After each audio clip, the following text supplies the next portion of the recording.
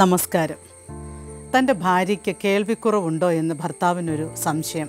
സംഗതി ഉറപ്പിക്കണമല്ലോ. സുഹൃത്തായ ഡോക്ടറെ സമീപിച്ച് ആരായുകയാണ് എന്താണ് പ്രതിവിധി. അവരോട് നേരിട്ട് കേൾവിക്കുറവുണ്ട് എന്ന് പറയുമ്പോൾ ഒരുപക്ഷെ മനപ്രയാസം തോന്നിയേക്കാം. അപ്പോൾ പിന്നെ കാര്യം ആദ്യം ഉറപ്പിക്കണമല്ലോ. ഡോക്ടർ പ്രതിവിധി നിർദ്ദേശിച്ചു.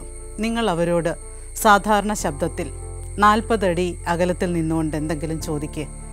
അവർ മറുപടി പറയുന്നുണ്ടോ എന്ന് ശ്രദ്ധിക്കണം. അപ്പോൾ മറുപടി കിട്ടുന്നില്ല എങ്കിൽ 30 അടി അകലത്തിലും പിന്നീട് 20 അടി അകലത്തിലുമൊക്കെ നിന്ന് ഇതേ ചോദ്യം ആവർത്തിക്കണം. പിറ്റേന്ന് രാവിലെ അടുക്കളയിൽ പാചകം ചെയ്യുന്ന ഭാര്യയുടെ അടുത്ത് നിന്നും 40 അടി അകലത്തിൽ നിന്ന് ഭർത്താവ് ചോദിക്കുകയാണ്, ഇന്നെന്താണ് ബ്രേക്ക്ഫാസ്റ്റ്? മറുപടിയില്ല. 30 അടി അകലത്തിൽ നിന്നും 20 അടി അകലത്തിൽ നിന്നും പിന്നീട് 10 അടി അകലത്തിൽ നിന്നും ഭർത്താവ് ഇതേ ചോദ്യം ആവർത്തിക്കുന്നു. ഉത്തരമില്ല.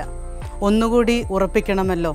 ഭാര്യയുടെ അടുത്ത് ചെന്ന് നിന്ന് തൊട്ടടുത്ത് നിന്ന് ഭർത്താവ് ചോദിക്കുകയാണ്, ഇന്നെന്താണ് ബ്രേക്ക്ഫാസ്റ്റ്? അപ്പോൾ ഭാര്യ പൊട്ടിത്തെറിച്ചുകൊണ്ട് പറയുന്നു, ഇത് നിങ്ങളോട് ഞാൻ 6ാമത്തെ തവണയാണ് പറയുന്നത്, ഇന്ന് പുട്ടും കടലയുമാണെന്ന്. എന്താ നിങ്ങളുടെ ചെവി കേട്ടുകൂടെ?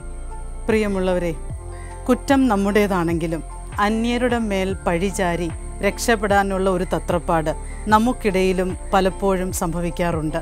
തൽക്കാലത്തേക്ക് നമുക്ക് തടി രക്ഷപ്പെടുത്താൻ സാധിച്ചേക്കാം. എന്നാൽ എക്കാലവും എല്ലാവരെയും കബളിപ്പിക്കാൻ നമുക്ക് സാധിച്ചെന്ന് വരില്ല. തന്നെയുമല്ല, നാം മറ്റുള്ളവരുടെ നേരെ ഒരു വിരൽ ചൂണ്ടുമ്പോൾ മടങ്ങിയിരിക്കുന്ന വിരലുകളെല്ലാം നമ്മുടെ നേരെ തന്നെയല്ലേ ചൂണ്ടിയിരിക്കുന്നത്.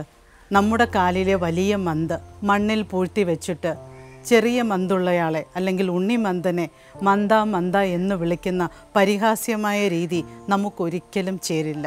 ശരിയല്ലേ?